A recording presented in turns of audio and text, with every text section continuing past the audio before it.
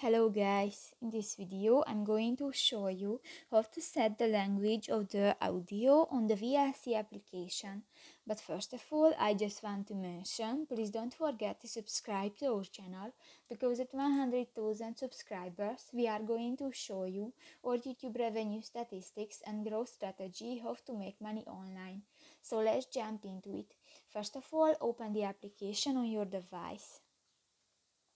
Tap to the More button under the playlist option at the left side on the screen and click to the settings icon. Go to the extra settings section and here you can find the audio option. Here you can find the fourth option, the preferred audio language, and here you can select different language and just select one and click to the circle icon and done.